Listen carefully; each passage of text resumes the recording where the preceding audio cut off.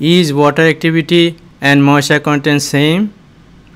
Water activity and moisture content are not the same, but these are related. I am going to explain their differences and relationship. First, same composition with different water contents. We can consider fresh and dried apricots. In both cases, solids are the same, but water contents are different. Water content in fresh apricot is 80% and water activity is 0.93, while dried apricot contains 22% water and its water activity is 0.62. This indicates decreasing water content decreases water activity. Therefore, there is a relationship between water content and water activity, although these are not the same. Second, same water activity with different composition. In this example, we could observe the same water activity for two food products, honey and cookie. These have the same water activity of 0.65 with different moisture content, that is 18 and 5%. This is due to the difference in the types of solids in honey and cookie. Third, same water content with different water activity. In this example, we could observe the same water contents in salt and sugar, that is 16% moisture content causes different water activity, that is 0.900 and 0.998. All examples in the earlier slides, we could observe that both solids and water affect the water activity. Generally, three major components affect the water activity of foods, that is water, solids and ice. Characteristics of solids, for example, molecular weight, chemical structure, hydrophilic and hydrophobic characteristics, and solid-water interactions are the most important factors affecting water activity. Therefore, we can attain a desired water activity of a food by manipulating water as well as solids or solids content and ice formation by freezing. In addition, we could change the solid properties such as hydrophilic and hydrophobic characteristics of solids. In this slide, I am outlining the 5 differences between water activity and water content, although we can relate them. First, water activity indicates the energy state of water in a food, that is, higher energy state of water molecules create them mobile and reactive, whereas moisture content indicates the amount of total water content in a food.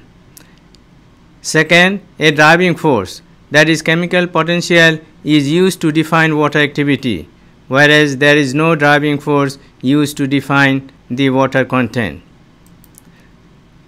Third, standard is used to measure water activity, whereas standard is not used to measure moisture content. Fourth,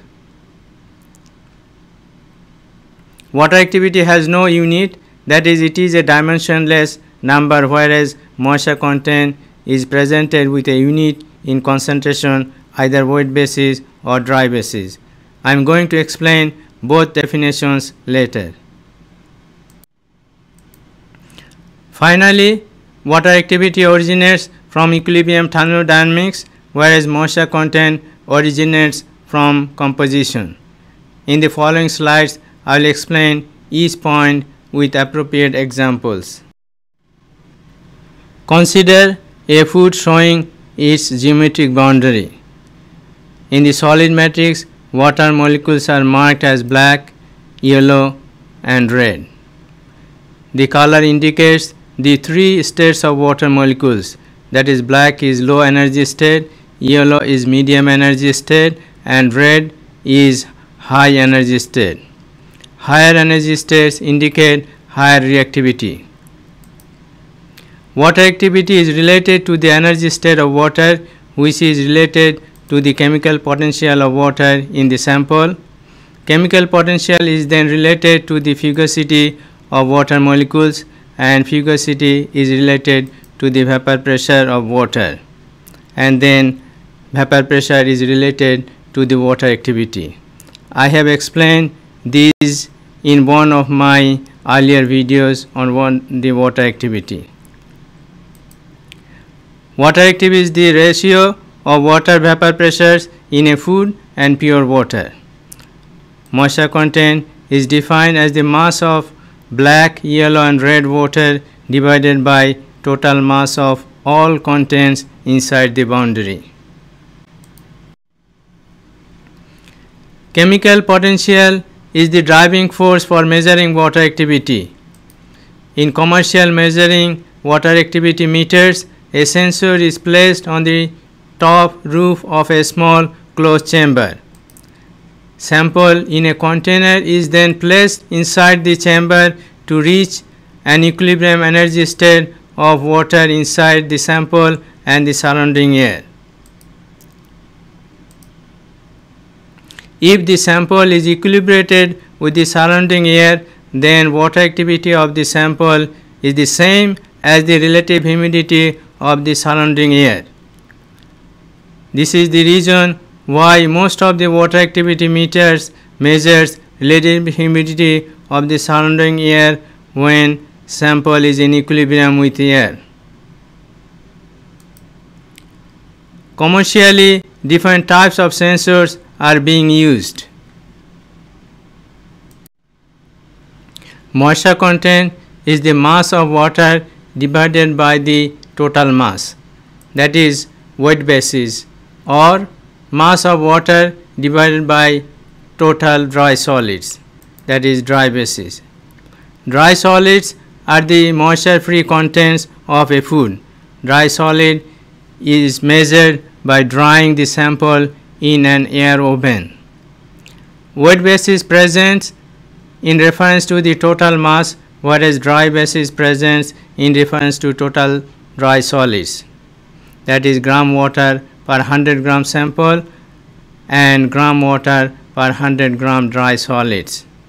Commonly, moisture content is measured by drying a sample in an oven until all moisture is removed. The endpoint of water removal is determined when no change in mass is observed. Therefore, no standard is required to determine the water content. Water activity has no unit, while moisture content needs to present per unit mass of a sample or unit dry mass of a sample.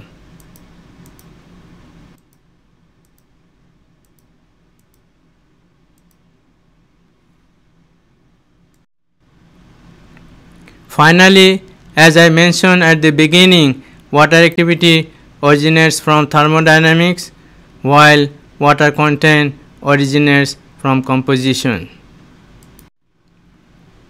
I would like to thank you for watching this video until the end.